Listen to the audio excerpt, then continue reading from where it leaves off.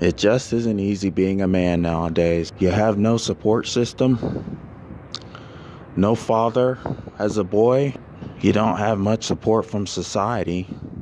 You don't have much family support because your own family is gynocentric. Treats the women better in your family than they treat you. It's a dark, lonely world if you are a man in America. You don't have a woman. You don't get affection. You don't get massages.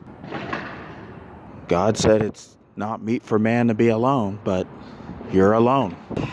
But you don't have help. Men don't have help anymore.